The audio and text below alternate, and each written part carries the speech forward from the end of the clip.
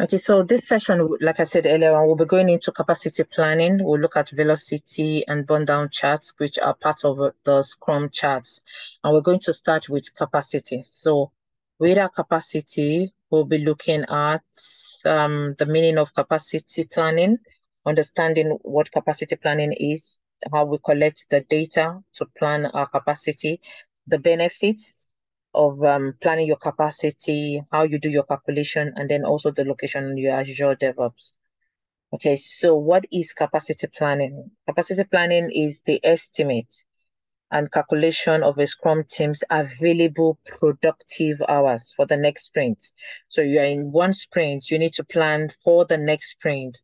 Your capacity planning is you planning the capacity of your team, of their productive hours that they're going to give or they're going to use in the next sprint that you're going into.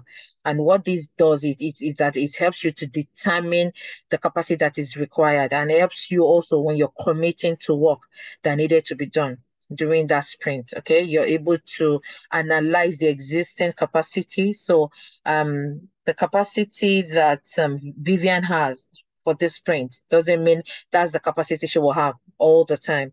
So when you plan your capacity, it helps you to focus on the number of work you can commit to, and it helps you also to make an informed decision regarding the sprint that you're going into. Okay, so there are some things we need to understand when we're planning a capacity. And one of it is that the team's capacity is based on the team's productive hours. So I'm working 8 hours doesn't mean all the 8 hours are my productive hours. So any hours you use for meetings, any hours you've gone for training, any hours you've gone for your break time is not seen as productive hours. Productive hours means the hours you're actually using doing, if it's a developer developing, if it's a tester testing, and if it's a BA, the hours you use actually writing stories are the hours that are termed as your productive hours. The times you have also for all your plannings, you attend your meetings are also seen as part of your productive hours. But we will see how that plays out um in the as we go along. So your capacity is planned based on your team members' availability. That's another thing you need to understand. So you don't plan it based on Martha is going on an holiday. You can't plan capacity. Vumi did a bit of explanation of that when we met. I think it was Monday or Tuesday now, when she was showing you on Azure DevOps to say that if you're going on holiday, there's a place where you actually take it up. So that person is not available at that particular time. So you have to have an understanding that when you're planning your capacity, you have to think about the team members' availability. And then your capacity planning has to be done 2 to 3 days before your sprint planning date. So you don't do it on your sprint planning date. You have to do it prior to your sprint planning date. Okay, and then we'll see some of the things that needs to be done, and that will tell you why you need to do it prior to your sprint planning date. Consideration has to be given to team members' status. Okay, so it could be a full team member, or it could be a borrowed or a shared resource. I will explain what I mean by that. So a full team member is a part of that Scrum team. A borrowed member is a situation where you have one of your team members, they have an emergency, they can't participate during that sprint. And that sprint is very important. Maybe it's a sprint that is prior to a release. And you just need somebody to come in from another team who understands the project, who is able to carry out that responsibility of that team members. Let's assume a developer is not feeling well, or they have an emergency they need to take care of. You're able to have a borrowed resource. You borrow a percentage of another developer from another team. So you're not pulling that developer from that team. You're just borrowing a percentage of their time.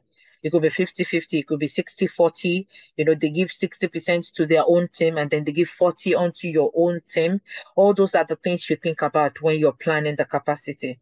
The team's capacity also is based on estimate of a future activity. So you don't plan capacity for a sprint that you're doing right now. You should have planned that prior, So any capacity plan that you do is for a future activity, a new sprint, the next sprint, and then we look at velocity. Your velocity measures the past activity. You'll see how we're able to relate it together as we go along. Okay, so we can use a statement like, let's use this, meaning the capacity. Let's use this that we have or that we might have, because remember, it's an estimate. It's not definite. It's an estimate. It's not absolute.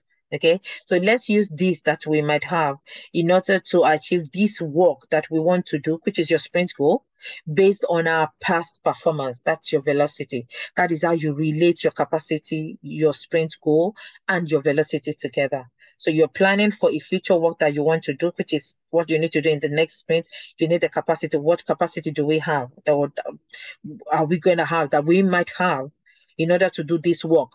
The work is the sprint goal that you need to do based on how we've done, in the past. That's when you use your velocity to be able to forecast what you need to do during the sprint. Quickly, we look at our data collection. How do we collect data? Okay, how do we collect the information? How the data we're collecting is the information that helps us to plan. Okay, you can do that during a meeting. Okay, you gather the team members together for a brief meeting, roughly maybe less than 30 minutes even, to collate necessary information. Who is having a day off? Who is going on holiday? Who is having a training? Things like that. You get those information. You can, like I said, you can call them into a meeting. Oh, I'm planning the capacity for the team. Let me know anybody who is going on holiday. I need to know who is, taking a day off, who is taking a full day off, who is taking a half day off, and everything. You want to get all those information because those are the information you need to be able to plan that capacity. Okay, you can do that in a meeting. You can get them to update a document. So if you don't want to be calling people every sprint, 30 minutes every sprint to do that, you can actually create an Excel document on G Drive and share it with the whole team members. They know what they need to do. You already orient them what they need to do. So they go there to populate that document with the information you need. So I'm going on holiday. I will just go there where the calendar for the particular day that I'm going on, I click on it, and then it's just, it might go red depending on how you've created it to show, and then I might put my initials on it, and then it shows. Some use simple Excel document, put it on G Drive and all that. They've stated out all the days of that sprint. And then by the time you go into it, you can put your name in a particular date. You do half to show maybe it's half day that you're taking off, or you do full, put your initial and slash it and put one to show full day and all that. You would have, like I said, you would have informed your team members so they know how to populate that document.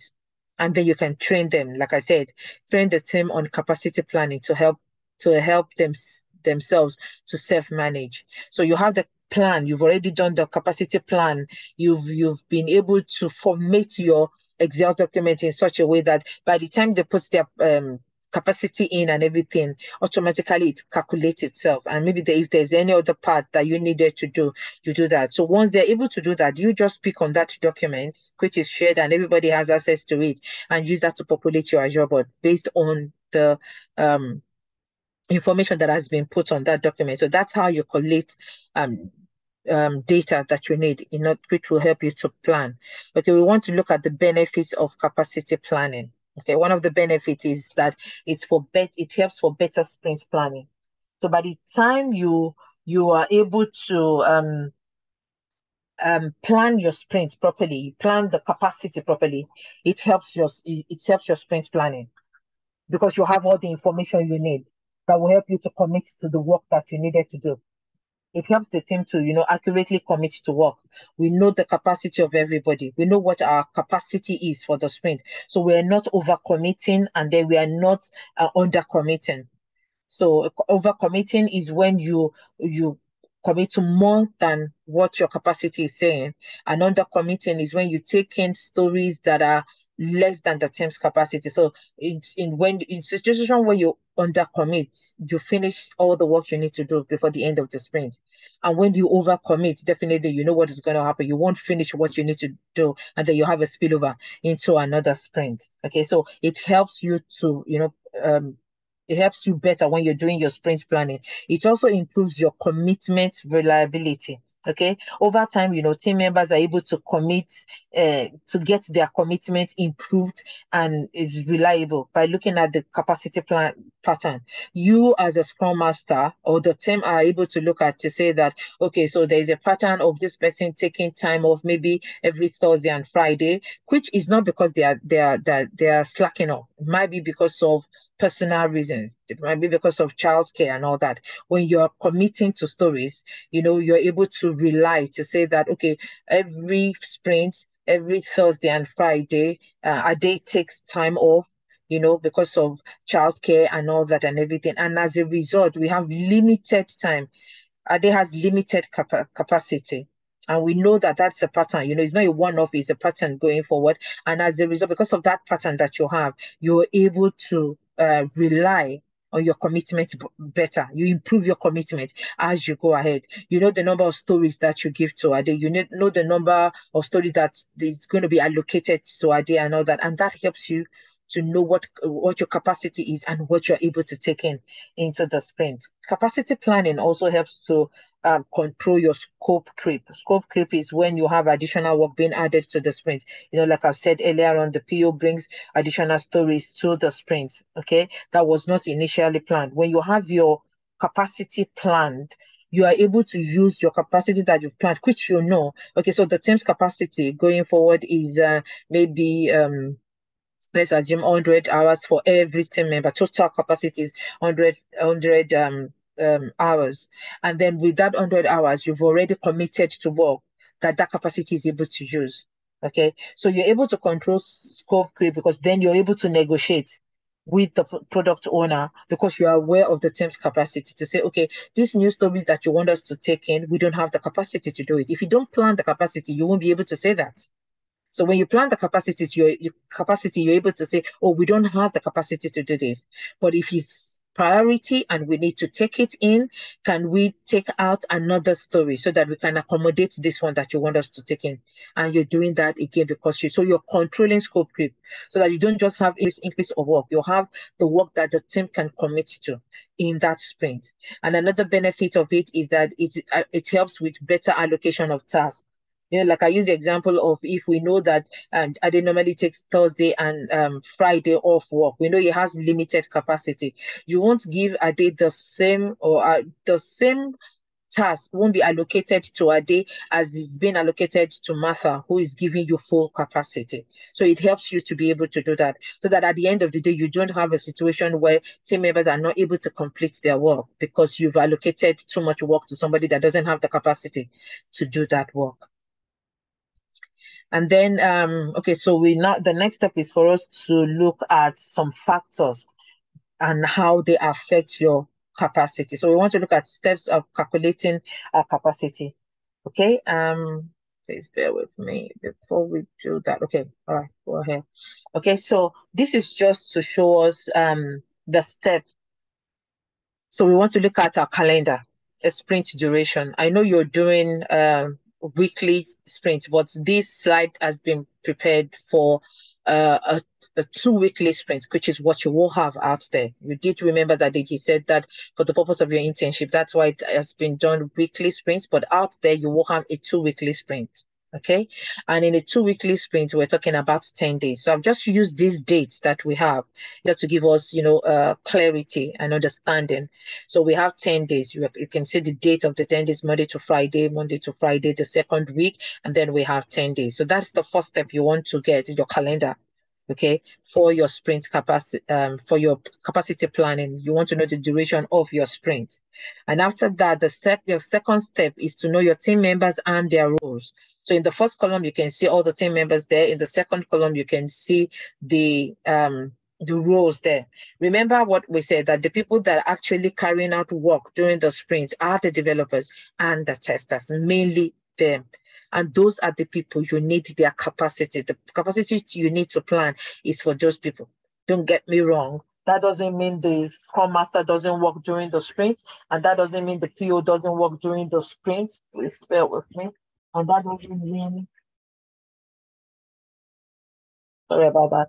And that doesn't mean your PO or your BA or the Scrum Masters are not working during the sprint. When I say developer, at times I mean the software developer. Remember, a DA, a data analyst, can also be working in your squad. They are seen as developer because they will be developing any data tool they're using, the SQL or Tableau, anything they're using, they will be developing that. So they're seen as developers also if you are working on your team. Okay, so you want to get, those are the people you need to get their data. Their capacity. Now, that doesn't mean that if a BA has to go on holiday, a Scrum Master has an holiday, or a PO has an holiday, there is no there's no document they put their own capacity on. So there's a timesheet, you know, for work and all that, which every organization, you know, you clock in, you have your, once you clock in, the organization has set, maybe you're working remotely, the laptop you're using has been set in such a way that when you clock in, it's been picked up. So that's you setting your capacity for the sprint. When you have an holiday, definitely you will tell your line manager, and that is recorded down and everything. But the capacity we're planning right now is for work that is being done during the sprint. Remember, we talked about productive hours that is being used to carry out work during the sprint. And the people that actually carry out development work during the sprint are the developers and the testers. The DAs also. I would call the DAs the developers. So just see that they're part of the developers also. Okay. So these are the teams we have, and that's why you're seeing under the row just developers and testers alone. Then on the third column, you're looking at the allocation that I talked about. So John, James, Mary, Michael, Chris, Gerard, they all have 100% allocation. So they are full team members. However, Agatha has 50% allocation because maybe Agatha is a borrowed source from another team, and the percentage that she's allocating to that project is just 50% allocation, and that totals somehow in when you're doing your capacity planning. So you can see that hours of days, the standard hours of days that they've been employed for has been put there. So for the first 6 members, you can see it's 8 hours a day, but for Agatha, because she's doing 50% on your project, you can't put 80 for her. You can't put 8 for her. So our 50% allocation, she's just going to do 4 hours on your project per day during that sprint because she's using the remaining 50% on another project. And then we do the calculation in hours. You know, we already said our calendar is 10 days. So if it's 8 hours per day, then it's 10 hours per sprint. And then you can see the calculation at the bottom. So you look at that at time, you said, oh, the whole team has 520 hours to work on that day, but it really doesn't. There's some factors that would you need to put in place, and we will see that as we go along. And these are the factors that affect your capacity planning. So you have default distribution. Your default distribution is the standard hours you're expected to work as an employee of the organization. You know, like we saw earlier on, the 8 hours that is being put in place. So that's your default distribution, because that's the standard hours that the organization has employed you. You resume 9 o'clock, you finish maybe 5 p.m. That makes a total of 8 hours. That's the default. Okay. So another factor that comes into your capacity planning is your Scrum event. Okay, so you have Scrum event time, and you need to factor that into your capacity planning. These are the hours you spend for all your Scrum events, your sprint planning, your daily Scrum, your sprint review, your sprint retrospective, and then your sprint refinement. All those time also, they come into play when it comes to do with the productive hours you use to actually carrying out work. Another one is individual full day off. You know, when a team member has a full day off, that one is self-explanatory. That is put into place also. You have team individual either full day off, you have individual half day off that is put into it. You have team holiday. Those are bank holidays that affect not just you, an individual team member, but you know, the whole team, the whole organization at large where it is given. Okay, and then you have things like other meetings. This includes, apart from your team, your Scrum event, these are teams that maybe they are for trainings, your line manager for the key ways arrange a training for them, because maybe the organization is upgrading its system, and then they need to train the developers and the testers in the new system that they are now using. So there will be training meetings that are being organized for them. You have to factor that also into your, it's not something that happens all the time, but when it happens, you need to factor it also into your capacity planning. And then, like I said, you have individual partial day off and all that. You have your focus factor. So the focus factor is the same team's capability to remain focused. That is the time actually now that you have used to actually work. So all these Scrum events, other meetings, they are productive hours, but they are not the focus factor. The focus factor now is the one that you actually use. That's time that you sit down and you're working. That is the focus factor. And that is what would determine really your capacity that the team has at the end of the day, which we're going to be able to see as we go along. Okay, so the table we had earlier on, I'm just going to quickly take you there. I've just elongated it out here. Okay, so this table we have here where we have 8 hours per day, 10 hours per sprint is what I've been now able to break down on this table here. So by default that I was talking about to say you are employed for 8 hours per day and you're doing 2 weeks a sprint, this is your 520 hours. Based on your allocation, based on the hours per day, this is what you have. You do 8 hours every day and all that. You will see when we go to the next slide why we needed to do it out this way. Okay. Okay, so this is another slide. Okay, so the factor we're bringing in here is a team holiday. So let's assume 16th of January was a bank holiday. If you look at that column that has 16th of January, you can see 0 recorded all through for everyone. Not just for one person, for everyone. And that all affects the total of 520 that we had earlier on. Can you see? We have to remove 52 hours out of that 520 hours that we have. And you can see the total now being 468. So your capacity, your team's capacity is not 520 when you start bringing in those factors. So we've brought in the factor that, okay, there's a bank holiday. So 8 hours has been reduced from everybody's total hours per sprint. So from 80, it has become 72 hours for everyone. And Agatha's zone also has reduced to 36 from 40. And the total we now have is 468. If we go to the next one, now we can see it, with that bank holiday we have, some team members are taking day off. Okay, so James has taken the 13th off and also the 17th off. So there was a bank holiday on, maybe that's a Monday. That's a Monday. So he's taking the Friday prior to that bank holiday off, and he's also taking the Monday off. Maybe the family is going on holiday and they just needed more time. So he's taking 2 days more off apart from the 1 day bank holiday. And that has reduced his total hours for the sprint to 56. Mary has not taken, Mary also took some days off because for her to have 64, I'm thinking, yes. So Mary also took the 17th off. We can see a 0 for Mary on the 17th.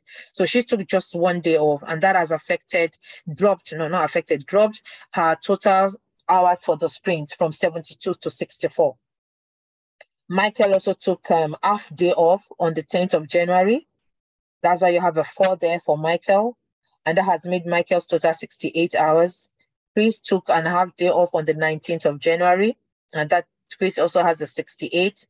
Gerard is still keeping to the whole 72. So it's just being affected by just the bank holiday alone. And then Agatha also has taken another half and has taken our own day off on the 18th. You know, she is allocated 50%. And so she's taking a day off on the 18th from your team. And from her 36 hours she had before is 32. Now look at the total we're having. From 520, when we removed the bank holiday, it went to 460. And then from 460, with everybody taking some day off or half day off or full day off, we now have a 432. Okay, so so from there, we go to the next slide. Bear with me. Okay, so we now want to calculate this. The next step for you to do is to calculate your Scrum event time, because you need to put that also into focus when you're calculating your sprint, your capacity planning. So refinement, you're doing refinement twice. This team is doing the refinement twice in a sprint. They do it every week. So they do it on maybe a Thursday, and they did it on the 12th. they took 1 hour, that's 60 minutes. Another on the 19th, that's another 60 minutes. So the total minutes that has been taken up for that sprint is 120 minutes, which totals your 2 hours. And then for their sprint planning also, they have their sprint planning the first day of the sprint for 2 hours. That's a 120, okay, taken out again. And then you have your daily scrum, 15 minutes every single day of the sprint. You total that up, that gives you 135. And then your review is at the end of sprint, another 2 hours at the end of sprint. You put that in, and then your retro meeting also at the end of sprint on that Friday again for 1 hour. You factor that in, and then you add all those hours. In minutes is 555 minutes, and then in hours you're looking at 9.25 hours, and so you factor that into your planning. Okay, so we also look at calculating other meeting times. So Scrum coaching session, you've organized a Scrum coaching session for the team for the sprint, and you've put that at 2 hours. You did that on a Friday, the first Friday of that sprint. You did that, so you're going to calculate that. The team members had to go for trainings, maybe like I said, the developer, all the testers, there were trainings that were organized for them. This doesn't come all the time. It's a one-off. Your Scrum coaching session doesn't come all the time. So they are not fixed variables. They are varying. They vary. Okay. So the training also 2 hours. Let's say for this sprint we're going into, there's a 2 hours training that has been organized for the team members. You factor that in, and at the end of the day, you have a 2 hours there also that you need to put into your table. Okay, so we're looking now at the total hours per sprint for each team member, and then we'll factor in the Scrum event, the total hours for the Scrum event, which is 9.25 hours. 9.225 hours. Yes, like we calculated, and then we're looking at the other meetings, which is 4 hours each.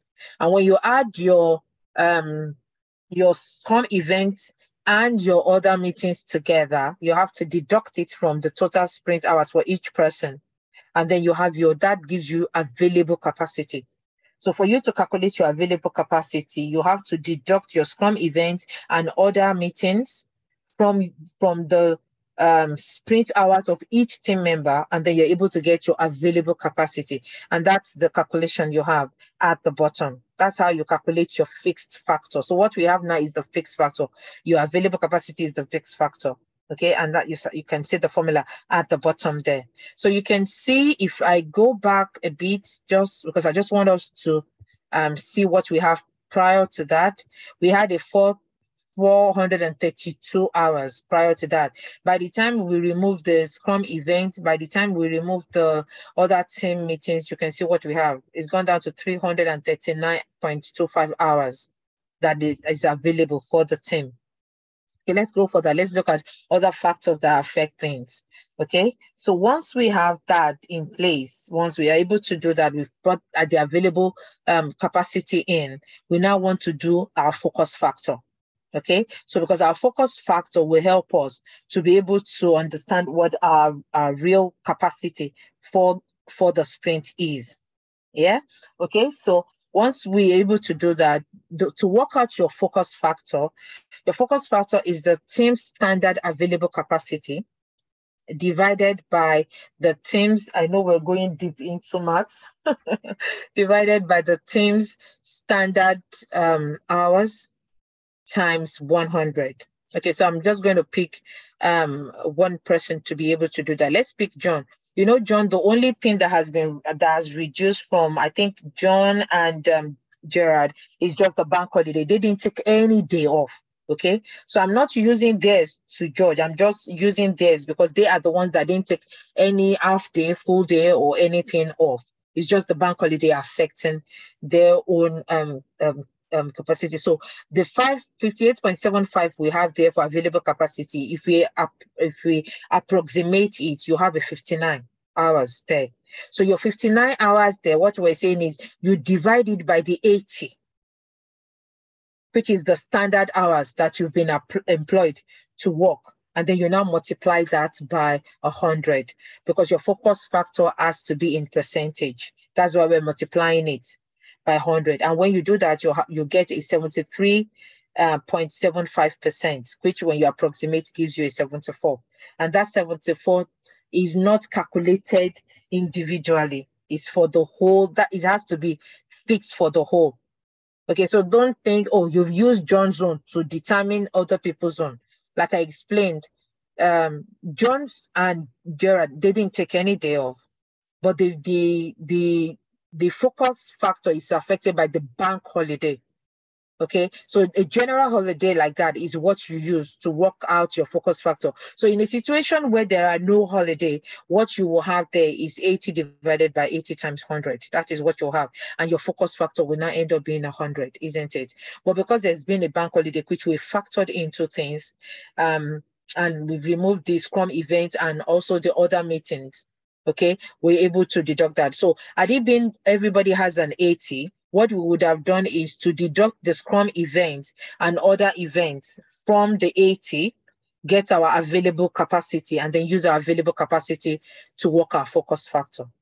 Okay, so that's why we have that, all those 74% there.